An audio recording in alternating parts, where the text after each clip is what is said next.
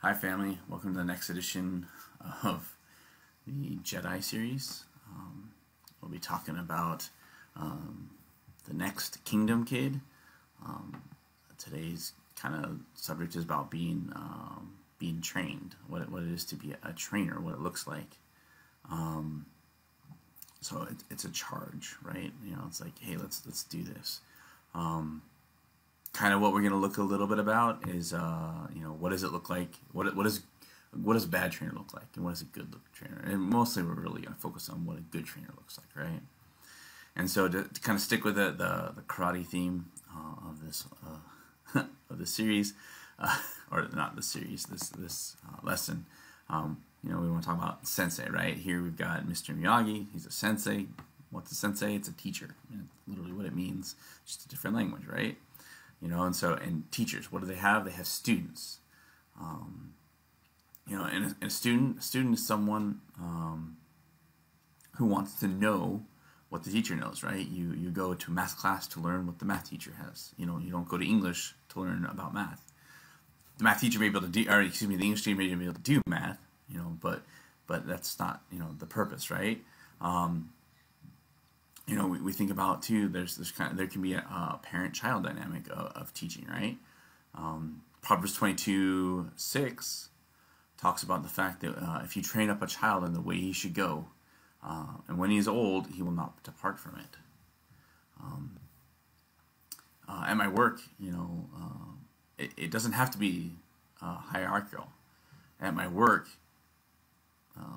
we do peer teaching. We have this thing every 2 weeks called a colloquium, where people from different professions, different backgrounds, will tell about some of the work they're doing and talk about it. And sometimes that will stretch our work. Sometimes what they're doing will fit a problem that we don't know how to solve, and so we can utilize that, or we can, maybe they're talking about something that's similar to what we're looking to grow in or looking to add to our projects. And so we learn that, right? So it doesn't necessarily have to be, one person over another. It can be amongst peers. In the Bible, we see a relationship of talmidim, of disciples, to a rabbi, right? Not just any rabbi, right? A rabbi of Shmiha, The general teachers of the law, they'd have students, just like you go to school. The students would come, they'd learn, and they go home. However, it says that Jesus says he chose his disciples to be with him, right? Like these aren't students that just show up for a class and then go home. They live with him. Why? Because kind of by osmosis, he wanted to deliberately train them, right? He was going to impart based on his example and his teachings.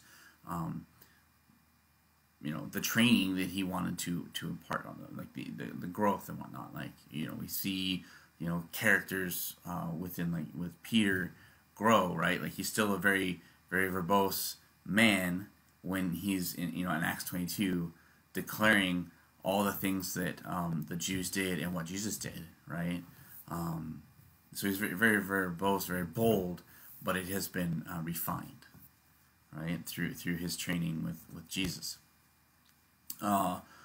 Likewise, Paul talks about having been a student, right? That going through his training.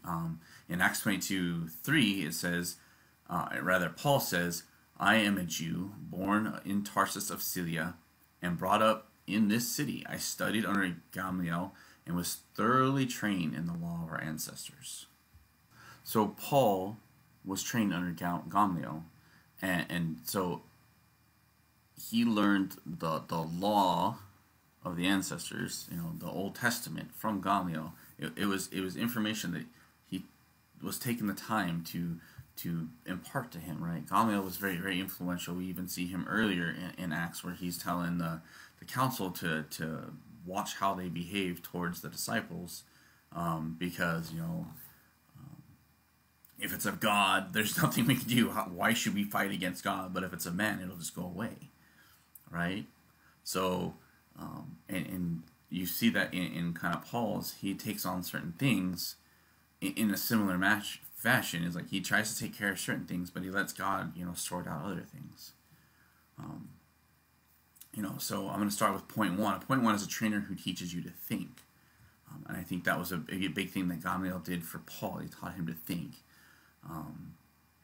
In the main two karate movies that Karate Kid movies, we have two trainers, right? In the next Karate Kid, we have Dugan, and Dugan is the JROTC commanding officer, and his teaching style is very, very different from Mr. Miyagi, right? And then we also got in the first movie is more what I'm gonna kind of to liken my lesson to. Is here we got John Kreese, who's the Cobra Kai dojo person, and you got versus Mr. Miyagi.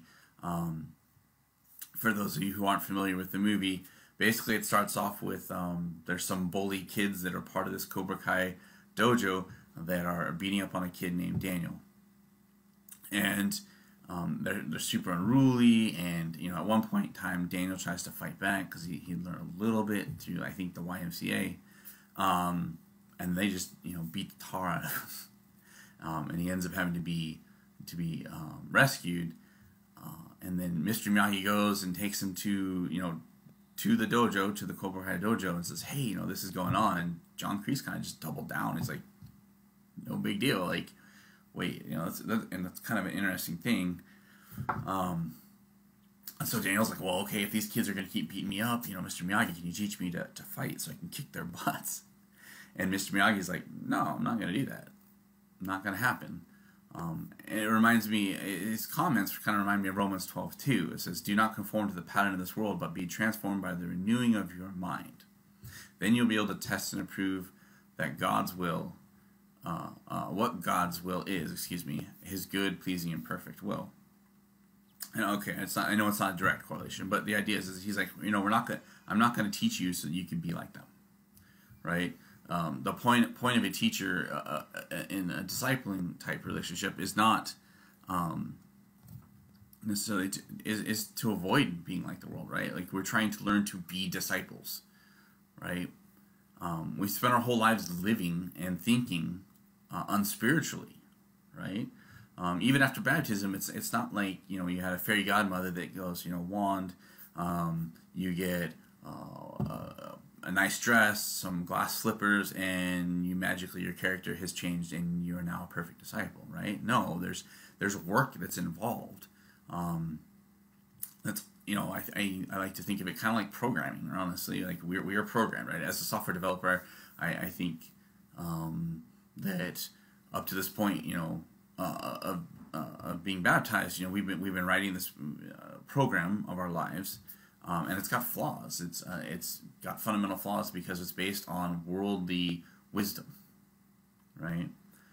Just like if you were to look at a web page and you'd see, there's a whole bunch of menus. You go to click all those menus and they don't open. Like, obviously something's wrong. Some things aren't necessarily obviously wrong, right? A lot of times people only see the outside, and it's what's inside, right? Our attitudes, how we're thinking, that is wrong, and so that needs to change too, just as much. But sometimes it's harder to get at because it is hidden, and you have to open up about those type of things. And so it's not that we need to, our whole previous life needs to be scrapped, right? Just like in a program, if there's some bugs, you don't scrap the whole program. But rather you go and find those bugs and you address them, right? You address those flaws, but how do you know, one, that they're flaws, and what those flaws are and how to fix them? Well, as a disciple, we're gonna compare ourselves against God's standard, right? The Word. Those are our life requirements. Like he's got fundamental principles throughout the Scripture. A lot of them we can find in Proverbs. Of course, in Proverbs, a lot of those you need wisdom, which you grow in, or you grow towards in life, in order to know how to apply them. 2 Timothy 3:16 is a great scripture, and I like to kind of share this version of it. Here you see juxtaposed a left side of the room, right side of the room.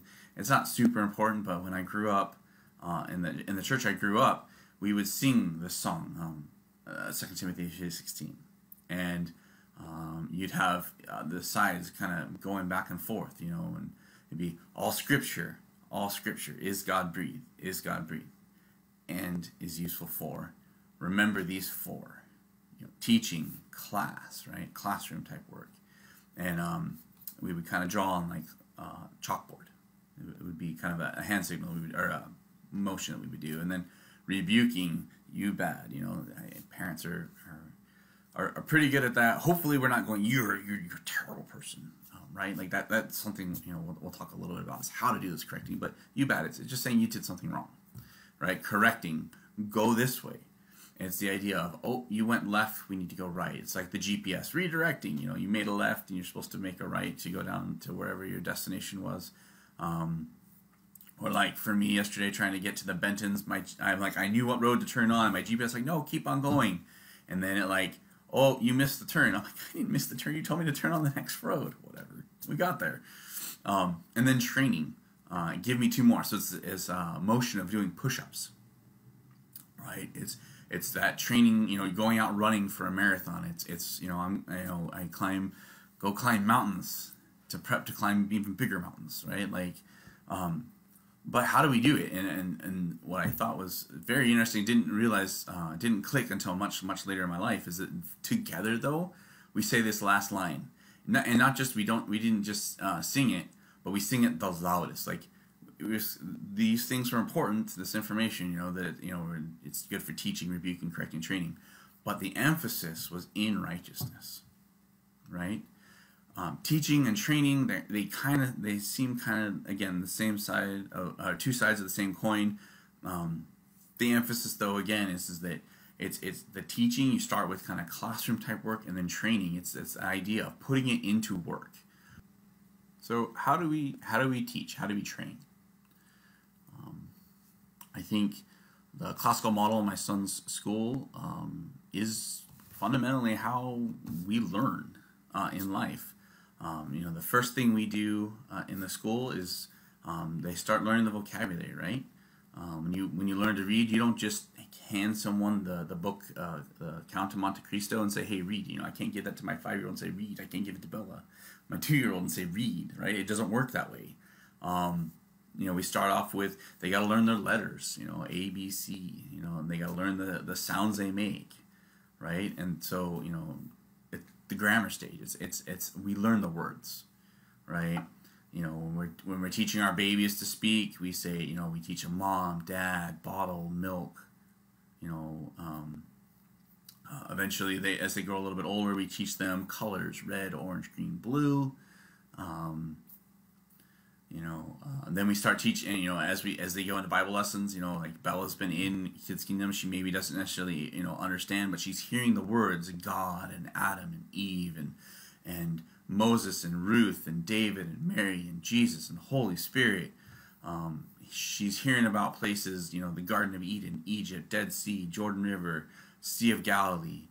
She's hearing that, from her parents, hugs, kisses, love, be kind, forgive, be thankful. Eventually, as she gets older, we'll teach them, more things like, peace versus cruelty, mercy and grace versus like envy and strife. So it's the learning the words that go along with it. And then we move on kind of to, the next stage, which is, learning to kind of sort and compare. And again, being able to put mercy and grace in the good category, envy and strife in the bad category, and being able to, fundamentally understand those things and have conversations about it, right? Like, was that very nice to your sister? No. Why wasn't that very nice? Well, when I took it away, I hurt her feelings. Those type of dialogues, right? So it's the dialectic series. And then ultimately we get to the point where we're in a subject where we learn how to solve a problem, right? You learn early on, hopefully, with paint, that if you take red and blue, you mix them together, you get purple, because maybe you don't have purple, right? But you can get it by having those two colors. And I'll show this figure real quick. This is the kind of color space. And if you go along the curve that, and it's got numbers around it along that curve, 620 down to 460. It's the wavelength of light. The colors that are right against that line are the actual colors that exist. And yet, we see many more colors, right? You can see that perception. So you can even see as you move from blue to red, you get to purple, right? And purple is my favorite color, but it doesn't actually exist. But yet we can perceive it, right? You get problems sometimes where, someone sees the dress one color and the other, if you guys remember that from a couple of years ago. And that has to do more with this principle is we use 3 colors on our screens, right? Blue, red, and green. And that only allows us to define a portion of the color space that our eyes can actually perceive. And so a lot of times that means when we see it on a screen, our brains interpret it differently, which is why you get those different color perceptions of the dress, or there was some other object I remember a bit back that people were looking at. But the thing is that once we have the grammar to talk about what colors are and the color space and stuff like that, then we can start talking about this idea of perception and understand, right? As a trainer, we recognize that our category, our subject rather, like, instead of being in school and being in math class and learning math, or in English class or in English, we are disciples and we're learning discipleship, right? That's our subject. That's our given. And so we learn the fundamental things, but we need to get to that third stage where we can actually utilize it. Like I said earlier, having Proverbs, Proverbs are great and all, if you know how to use them. Again, I can't remember exactly what it is, but it basically says, there's 2 scriptures like right next to each other. It says, answer a fool according to his folly, and or else he'll think he's wise. And then like it turns it around and immediately it says, or and maybe I'm getting the order wrong, but it's like then it says, answer a fool according to his folly, and he will, like run away or whatever. The point is like it's the opposite. It's like you either need to answer them or not, and it's like you got to kind of look at the thing. It's like if they're in a bad place and they're all off hinged, and you start answering, telling them that's not the right thing, especially if you don't do it the right way, it's like it's not gonna do anything, right? On the other hand, if they just don't know they're making a mistake and you come about it and say, hey, like if you do that, you're gonna hurt yourself. Oh, thank you, right? Like 2 different things, but it takes the wisdom that comes with having exercised some of these principles that we learn to recognize that. Kind of our second thing is when we're in training is we need to make sure we're doing it in righteousness. I love the way that Gordon Ferguson talks about it in his book, The Power of Discipling. He says the golden rule is golden. Right? Do unto others as you would have them do unto you. Trail Life motto has in it, it says, treat others as I want to be treated. We must, there's times where we're training new things, right? We haven't done it before, right? And so we want to make sure that, they feel encouraged, that they're growing that way. Sometimes training is, removing, bad habits, right? When Ed was telling me a little bit about him learning to do hurdles, right? You train a particular way because you naturally don't want to move your legs that particular way, and so you break those habits. Again, it's not necessarily that you're bad, but your coach is going to drill into you. No, don't do it like that. Do it like this. The correction, right? But we got to make sure that as disciples, when we are helping people through their lives, that when we are correcting them, that we aren't harsh.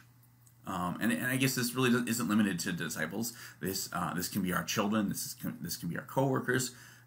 Let's not do it with harshness. Proverbs 15:1 says, "A gentle answer turns away wrath, but a harsh word stirs up anger." If we start off with being harsh, they shut down, right? You get that fight, flight, or freeze reaction that happens, and generally it's in one ear, out the other. You know, they may turn around and just start yelling back at you if they're the fight type deal. They may just, you know, walk away, or they just freeze and they don't hear you. And they may appear present, but they're not, because they shut down because of how we've approached it, right? And a lot of times this means taking a look at ourselves. Like, where are we at, right? Like, if we feel a quick reaction coming out of us, what is it that's going on in our own heart? And sometimes we need to deal with that first, right? But if we're calm, if we're collected, and we're just approaching it, approaching the person and ready to talk to them, sometimes, you know, the easiest way to do it is just to let scriptures do the talking, right? You know, again, sometimes hearing, even just us reading it, may not be as effective. I think about when I was studying the Bible, you know, when they were showing me the scriptures, a lot of times what they would ask is like, what does this mean to you? What does this say to you, right? Like, I hope when I do studies, I ask the same question the same way, because if I give the answer, it's not as important or as impactful. It was super impactful for me to read some of these scriptures and realize at the end of my first study, I wasn't a disciple. Like, I had to admit that to myself, and that was really hard. Had they come up and say, well, you know, based on this, you're not a disciple, I don't know if I would have heard it. They would have been right, but I don't think I would have heard it. There are other times, too, when we're doing training that, you know, like, it just doesn't go well. You know, it's like, maybe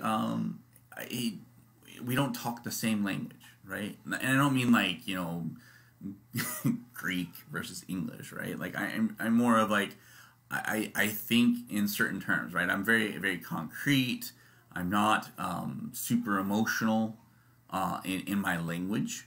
Well, I'm not super. I repress a lot of my emotions. I try not to. Amen. But, you know, I'm growing in that. But emotion is not a lot of part of my language. I'm very, you know, kind of fact oriented. And so if someone comes into me and talks to me a lot about feelings, it's not going to do as much of an impact for me.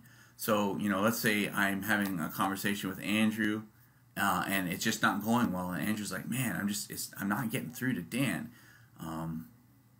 He might go seek some advice, right? Like, but we got to watch how we do that too, right? Because again, we want to be righteous in how we are interacting with our brothers and sisters. And so if Andrew goes to Ed, you know, he's got to think about, like, why am I sharing it? It's like, I'm trying to reconcile the relationship with Dan. Yeah, that's the way to go. You know, it's kind of the first thing to think about. Why? You know, like, if I'm just trying to talk, you know, if Andrew's just going to Ed to badmouth me, like, that's no go. And I'm not saying this has ever happened. I want to clarify, this is not, as far as I know, this has never happened. But, you know, if that were the case, you know, amen. Then it's like, okay, if he's sharing to Ed, you know, is that sharing intended to benefit me? And again, like, if he sees something that I need to grow in, maybe he saw me being harsh with my son because I'm imperfect and I do that every once in a while. My wife calls me on it. Then amen. Like, that is a great reason to go talk to Ed and say, hey, how do I help Dan, you know, deal with Jaden better? You know, is going to Ed, you know, gonna benefit him, right? When he's sharing with Ed, you know, it's like, oh, well, and maybe, you know, sometimes I back up a little bit. Sometimes when we make these conversations, if we do go to other people, we need to keep it fairly generic, right? Like, unless, of course, you know, we have permissions, like, hey, I'm gonna go seek advice or whatever. Like, sometimes we want to keep it super generic, and other times it can be specific. And again, that kind of comes down to a wisdom thing. But again, it's how is it benefiting people, you know? And then ultimately, I think, you know, you think about, the golden rule, do unto others as you have them do unto you. So then the question is in the reverse.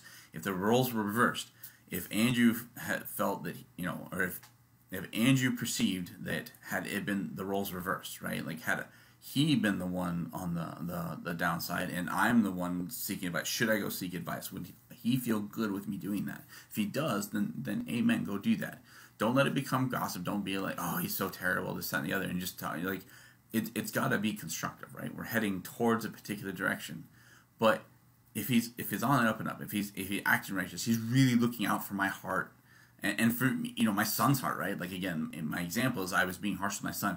He's looking out for the heart of my son to make sure that it doesn't turn to a heart of stone, that he's not going to be open and receptive to God working in his life because dad, who claims to be a disciple, acts like a terrible, horrible, horrendous man.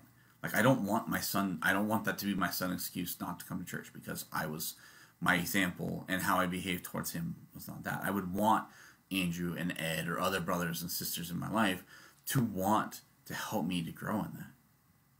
But in the end, we got to realize that it's not us, right? We aren't the ones ultimately going to make the change in our hearts, or in their hearts, and as we're reaching out to them, right? It's God and the Holy Spirit and that person, right? They have to be open and willing to allow the Holy Spirit to change their lives. So the third point that I want to bring up is we need to make sure we leave room for God. So what does it mean to leave room for God? The point is like we don't need to work out every last detail. The author says, most arguments are stupid, and I guess argument, yes. I mean, like disagreements. Sometimes we have disagreements, but like I come from one background, you guys come from another. We're not necessarily going to start at the same spot, right? So, we need to come to a location, a co-location a lot of times when we're where do we want to meet for church, right? Like when we were looking for a new facility, we kind of had to come to a quorum on that, right?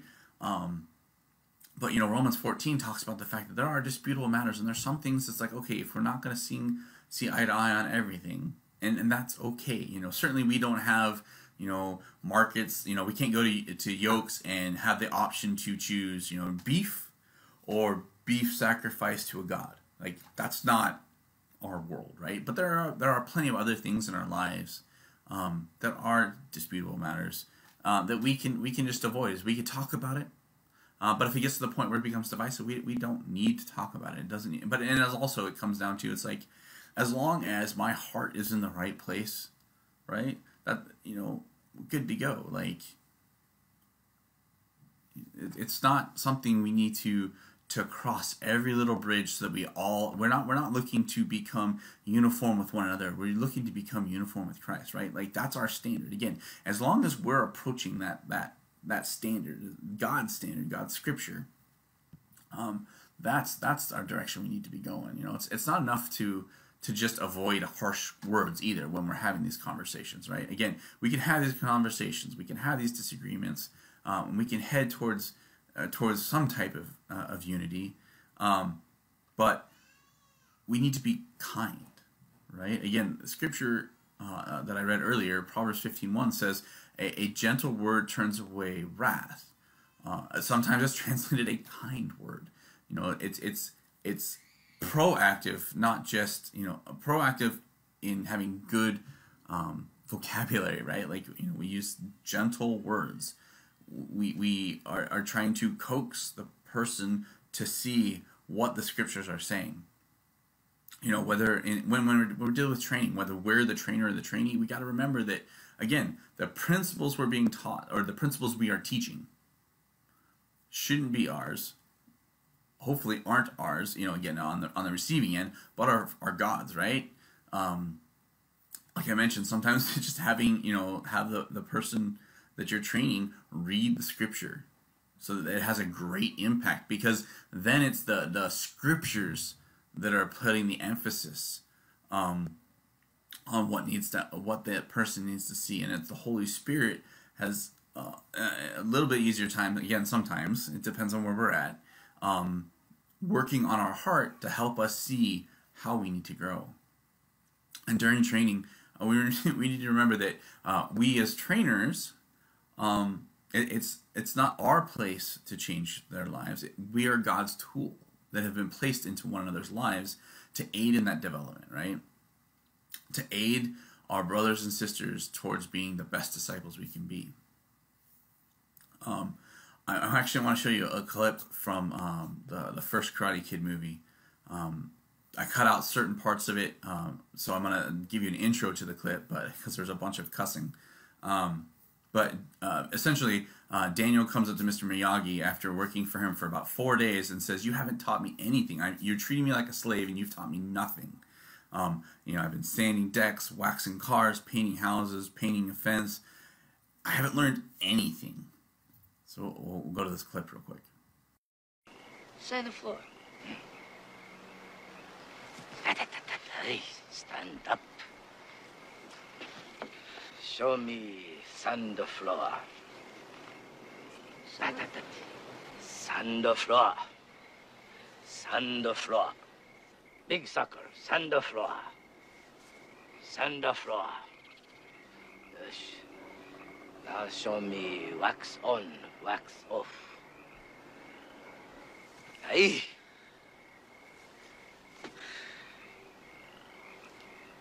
Wax on, wax off. Wax on, wax off. Hey, wax on, hot. Wax off, hot. Concentrate. Look at my eye. Lock a hand. Thumb inside. Wax on, hot. Wax off, hot. Wax on, hot. Wax off, hot. Wax on. Wax off. Show me penta fence. Up, down. Up, down, up, down. Other side. Look eye. Always look eye. Show me paint the house. Side, side. Lock wrist. Side, side. Side, side. Yes. Show me wax on, wax off. That! That! That! That! Show me pentafence. That! That! That! That! Show me side to side. That! That! That! That! Show me sand or floor. That! That! That! That! Yes! That! That! Oi. Look, I always look, I come back tomorrow. So I want to kind of look at Daniel's face right now. He just had this encounter with Mr. Miyagi where he all of a sudden realizes that all these little pieces kind of build up into a much larger body of work, right? Kind of the, I'll say the practicals that he all of a sudden came to understand through Mr. Miyagi working slowly. Like he was never harsh when he gave him the job of waxing or sanding or painting, right? He was just like, just do this. And when Daniel didn't see it, he was, he's a little gruff. As a disciple, I don't think I would hope I wouldn't talk like that, though I do recognize that certainly with my son I do that. And again, my wife is helping with me grow on that. But, all of a sudden Daniel realizes that this whole time he's been practicing the fundamentals. He wanted to do the fancy things. He wanted to be able to get to the point where he was this great karate guy. But he wasn't seeing any progress because he wasn't realizing that he was doing the groundwork, right? He was laying that foundation. Bruce Lee talks about, or has a quote rather, that says, I fear not the man who's practiced 10,000 kicks, but I fear the man who has practiced one kick 10,000 times. It's this idea of if we practice over and over and over, we will grow and it'll become part of us. I think about sort of unfortunate event that happened in my household when I was growing up is that my brother was being super disrespectful and kind of uppity at my mom, and he came at me, and I don't remember the whole thing. I just remember looking at him, he coming towards me, and the next thing I remember, he's on the ground and I have him locked out. Not the greatest event of my life, but the thing is I had wrestled for 4 years, and it had got to the point where it was so automatic that when he made the particular move, I took him down. I did a wrestling takedown of my brother, and I didn't think about it. It just happened. It became automatic. And so if we as disciples are looking at things like Galatians, where we're looking at the fruit of the Spirit, and we're focusing on that and thinking about that and praying about that, and we're trying to implement in our lives, if we over and over and over as we practice, it'll start becoming part of our lives, such that we will be kind. Naturally, we will be patient. We will be self-controlled because we've been practicing it more often, or we will exhibit those attributes more often because we've practiced them than if we just read about them. You know, we need to learn to stand before we can learn to fly. Again, it's this idea of he had to learn to do the fundamental parts, and then all of a sudden at the end, you know, of that little scene, Mr. Miyagi goes to town, doesn't tell him what to do. He just starts, you know, punching and kicking at him, and Daniel knows it, has figured out through this repertoire, this is what he's supposed to do. You know, a little bit later after this, you know, he sees Mr. Miyagi doing the crane kick, the famous crane kick. And he wanted to do it too, but again, if he didn't, he couldn't get to the point of even practicing it. And even when he first started practicing, he couldn't do it because he didn't have the balance, he didn't have the fundamentals in place. And so we need to recognize too that sometimes we want to get to this great place of being maybe a great teacher or a great at, you know, studying the Bible with people. But one, it's just a matter of getting in those studies and being part of that, so that we can learn to do it and we build the skills. And as we get further down the road in life, and we've done, you know, a dozen, 2 dozen, 4 dozen, whatever studies, we'll start getting better at it, right? Again, this is where wisdom comes in too. Sometimes it's having the knowledge is great, but being able to have the opportunity to have applied it dozens of times and seeing, okay, I know when it works this particular way, and I know when it doesn't. You know, I can't read people super well if I don't spend the time thinking about it, right? Like, is that person mad? Is that person not mad? How do I approach Ed when I have this type of situation? How do I approach my wife in this type of situation? Like, if I don't attempt it, if I don't practice it, I can't get better at it. Another thing that this movie talks about is, like, you can't learn karate from books, right? The books will only take you so far. You can learn, right? You can get that information. But until you start applying it, again, he could have studied 1,000 books on how to do the crane kick. But if he didn't get out there and actually stand on the log and work on the balancing and work on the kick itself, there was no growth that was going to occur. And lastly, belts don't matter, or titles in our case don't matter. You know, Daniel asks Mr. Miyagi at some point in the movie, you know, what belt are you, right? Expecting him to say black belt, right? Like that he's this good, you know, really good karate implementer. I can't think of the word. Anyways, he's good at karate. And so, but he's taken aback by Mr. Miyagi's response, which is he says, "Canvas, JCPenney, $3.98. You like?" You know, as he's holding his belt, you know, showing him his nice, you know, canvas belt, which totally blows Daniel's mind. He's like, "Wait, what?" And he says, "You know, karate is here and here, not the belt, right?" So it's not our title, disciple, that matters. It's what's in our heart and what's in our mind.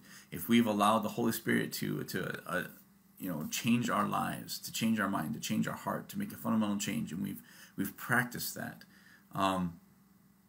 That's what matters. You know, we don't need to be titled, you know, great preacher, great teacher, whatever. Like, we don't need those type of titles. The title that matters is that we are children of God, and that really, in the end, even with those titles, those additional titles, right? Like, it doesn't mean anything in the end, because we're going to be judged on ourselves, on how we've gone after becoming what God has wanted us to do. I should have written this scripture down. I don't remember what the reference is, but there's one that talks about, it's like, as teachers, we're going to be held more accountable. I think that even goes with a little bit of being parents. Like, you know, if I don't take the time to make sure that I'm teaching my kids right, like, I'm going to be held towards that. And we as disciples, we want to make sure that, like, God really is the ultimate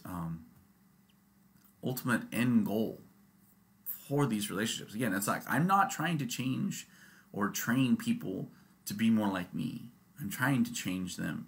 Trying to not change. I'm trying to train people to be more like Christ.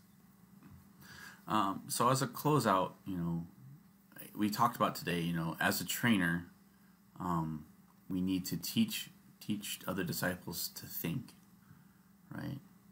To bring ourselves in a line with the standard that is God's scripture. But we need to do so in a righteous manner. And we need to leave room for God, because God is the one who's going to make the ultimate impact. Again, we are God's tool in each other's lives. So that is how we make the next the next Kingdom Kid.